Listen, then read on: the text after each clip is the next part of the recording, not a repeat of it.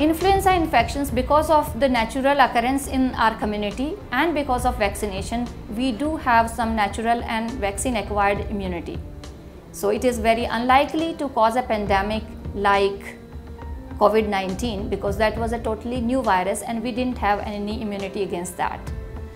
Still, because the virus has a tendency to change its shape and structure, we have to be careful.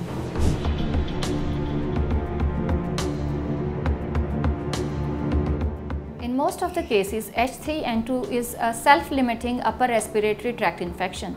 That means if you take adequate rest, warm fluids, along with some paracetamol and anti-allergic medication, you'll be all right.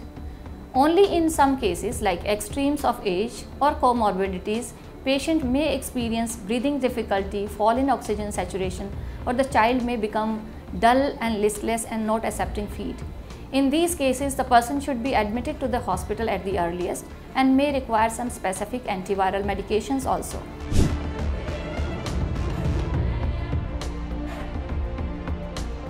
As the name suggests, it is caused by a virus. So, and antibiotics are against bacteria.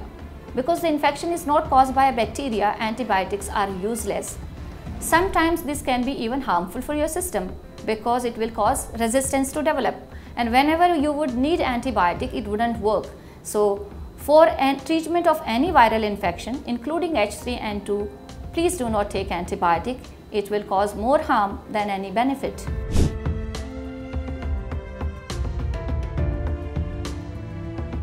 For respiratory infections, including influenza infections, following precautions would be helpful. So, maintaining a distance, social distance whenever possible. If you step out in a crowded area, wear your mask. It will not save you only from COVID but also from all respiratory infections. Vaccination is important.